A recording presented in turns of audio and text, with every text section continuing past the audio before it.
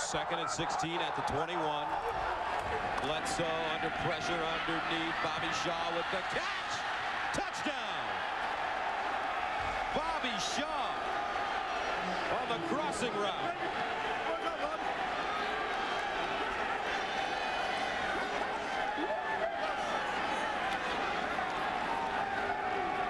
And the Bills take a 16-7 lead.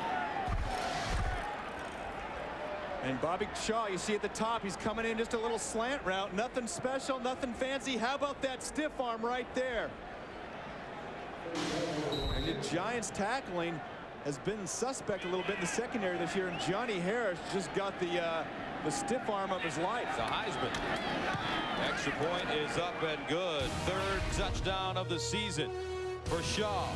4:07 to go, 17-7 Buffalo.